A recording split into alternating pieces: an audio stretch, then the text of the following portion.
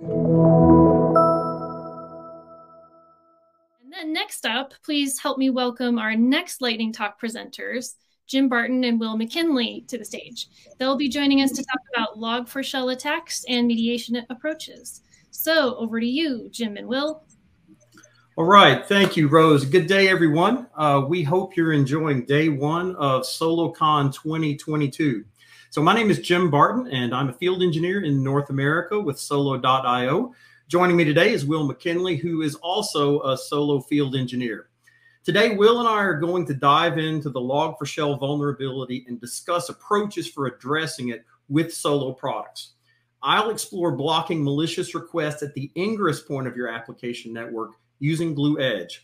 Will then walk us through defeating Log4Shell by blocking egress from our applications to an attacker's server using Istio and Glue Mesh. Let's start with some background on the Log4Shell attack itself. So in late November of 2021, the Alibaba Cloud Security team reported a zero-day remote code execution exploit that targeted the wildly popular Log4j logging framework. Well, by early December, this exploit had been weaponized and deployed widely across the internet. Shortly after that, headlines began screaming, "The internet's on fire." And so a number of systems from prominent tech organizations were compromised, and emergency response teams from around the world scrambled to respond to this. It's a serious issue, and that's why the CVE for the Log4Shell vulnerability was given a criticality score of 10 out of 10, which is, of course, the highest you can get. Some of the analogies that have been published for this attack are pretty entertaining. My favorite is the Scotch tape analogy. Imagine they suddenly discovered Scotch tape spontaneously explodes. You throw out your Scotch tape rolls, then you realize you already have tape deployed everywhere. So this analogy highlights one of the most insidious characteristics of this vulnerability.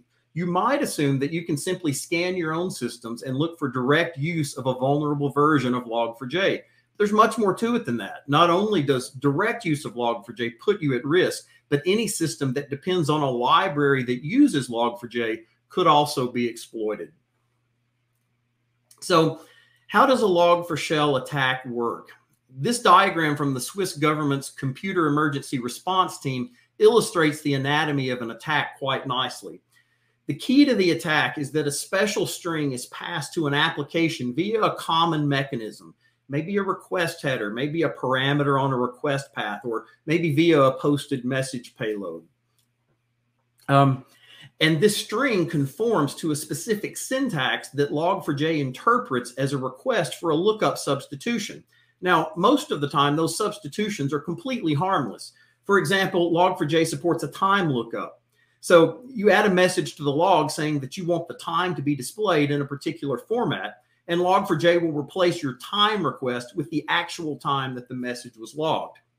But what happens in a Log4Shell attack is that a different type of substitution is requested. Most commonly, the attacker requests a JNDI substitution, although other protocols like RMI have been exploited as well. And when an unpatched version of Log4j sees this JND substitution string in a log message, it interprets that as a request to look up a Java object on a remote server. Now, if that server happens to be controlled by an attacker, then it can serve up malicious Java classes that will be executed by the application. When that happens, the attacker can potentially exfiltrate sensitive data from the application or just generally create a lot of mischief on the compromised system. So in short, if number one, the attacker passes in a malicious string through a common web application parameter, and number two, if your Java application logs that string or passes it to a Java library that logs the string, and number three, if your Log4j instance interprets that malicious string and executes a remote request, say to a JND server, then your application is dangerously compromised. So let's turn our attention to some remediation strategies. We want to address two questions here. Number one, if the internet's on fire, how can we douse the flames? How do we fix the immediate problem? And number two, and perhaps more importantly at this point, how can we prevent fires like this in the future? Because this is not the first attack of its kind, and it certainly won't be the last. SQL injection attacks have been around for almost a quarter century now, and they operate on exactly the same principles as Log4Shell attacks. a malicious string is processed through a valid input mechanism, and it causes an unintended execution sequence in the application.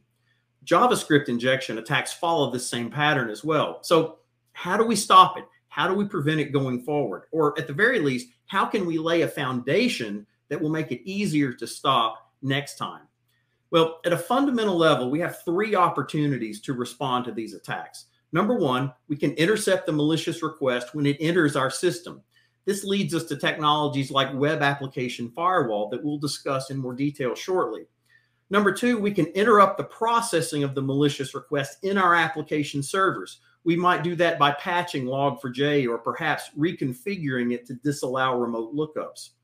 Number three, we can block the outbound requests that attempt to reach the attacker's server. So those are our options. Let's begin by considering the middle option for blocking the request processing of these malicious requests internally.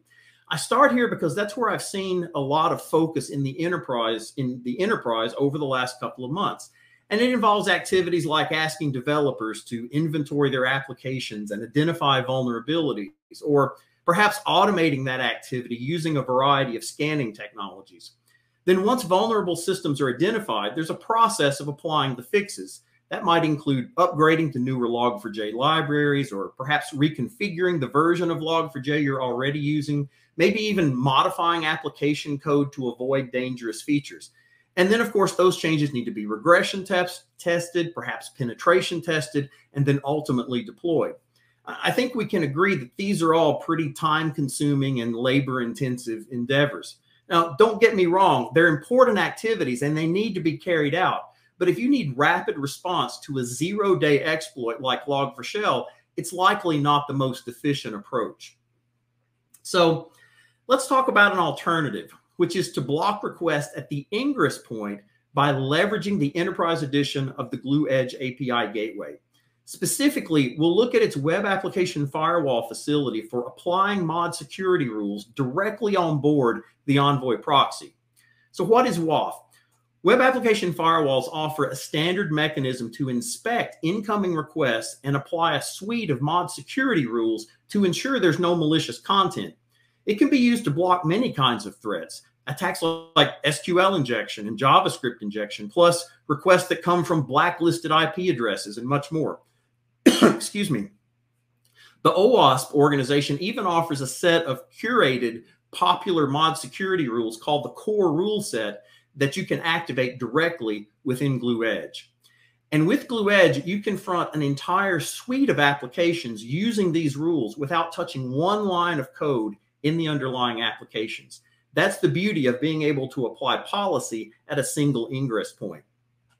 We provide an example of how to achieve this on the blog post that's linked on this slide. We don't have time to explore that in detail, but in short, there are two components of the solution. First, you specify a set of mod security rules to block malicious input patterns, whether they're associated with Log4Shell attacks or other potential risks. Then second, you apply that rule set to a suite of services, potentially at the gateway listener level, so that with a single policy, you can protect an entire application network without touching a line of application code. That's some pretty powerful fire prevention right there. But for more details, I invite you to check out the blog and walk through the complete example that it presents. Now I'll pass the baton to Will McKinley to discuss an alternative approach for blocking Log4Shell attacks using GluMesh. All right, appreciate that, Jim. So Jim did a great job of thoroughly explaining, this exploit and how it works, and also how to prevent it at the ingress point. And so what I'd like to focus on is, from the sense that, we know that this Log4Shell exploit had been sitting there for a long time before it had been discovered. And it's not going to be the last one that you encounter. So one of the things that this has taught us is that, these exploits can be pervasive. And we need to have strategies to mitigate these exploits from actually taking effect within your clusters and within your systems. So in effect, what we want to do is make sure we keep the horses in the corral. You'll also see point out here to a blog that's specific to glue mesh. And what I'm about to go over here is going to touch on this subject. But if you want an in-depth example of how to prevent this and also how to observe and test your policies to make sure that they work correctly, then take a look there, where you'll find not only a thorough explanation, but you'll also find a code repository link. So let's take a look at some strategies of what you can do to block outbound requests, both with Istio and with Glue Mesh. If you're familiar with Istio, or if you played with it at all, what you do see is that you can very easily presume a posture of zero trust with it. And one of the tools in your tool chest is this ability to set your outbound traffic policy so that you only go to the prescribed allowed URLs that you create with service entries. Now, Glue Mesh also has an abstraction for this, for any external destinations that that you're allowed to go to, which is called a destination, and that's equivalent to a service entry. Now, if you were here with us for some of the earlier talks about workspaces, combine this with workspaces and you have a multi-tenant model in order to apply these destinations to your tenants. Another thing that, if you're familiar with Envoy, or if you've looked at any of the configuration for Istio, once Istio creates a blocking rule for any outbound request, that gets sent to a black hole cluster. So that automatically gives us a way to test and observe what's going on in your cluster. So if you're looking at a potential malicious agent that had been deployed into your cluster, and it was coming into, say, Pet Clinic, which we have an example in the blog there, and was trying to execute this JNDI to some nefarious LDAP server, that you could see that getting sent to the black hole cluster. But this is not the only thing that you need to do or think about when you're looking at blocking outbound requests or making sure you have a secure posture. We also encourage you to exercise threat modeling so that you can understand vulnerabilities. And a good threat model is always a great preventative measure. Enforcing least privilege for workloads and understanding trust boundaries, not only within your network, but also across your tenants, your namespaces, the specific applications that are allowed to talk to each other within your cluster. Now, last of all, I'd like to say as well that, this registry only is a client-side policy. So if you want to enforce a cluster-wide policy, then using an egress gateway is the best solution for your security posture. But whatever you do, make sure that you have a system that you can test these exploits in a safe way. Be able to reproduce these, perhaps by deploying your own LDAP server, that you can do this. Exploits have to be observable. And using access logs is a great way at a minimum to do this. So adding automation for exploits throughout your CI/CD pipeline is mandatory, as well as taking advantage of Glue Mesh and Glue Edge. Our conclusions and lessons learned, obviously Log4Shell is a big problem here, and we need more than just a software solution. We need platforms that are going to create policies for us to take advantage of so that we can remediate unknown vulnerabilities. And having the capability for quick remediation is key. Glue Edge can apply policies that will block inbound requests and make sure that you're not at risk. And then Glue Mesh can apply policies as well that can block outbound requests from within your cluster should the attack happen from within. And lastly, observability, and also I'll stress testability, is foundational. If you like what you heard today, please get in touch with us and see how we can help you protect against that next vulnerability. Thank you. All right. Thank you, Jim and Will. So.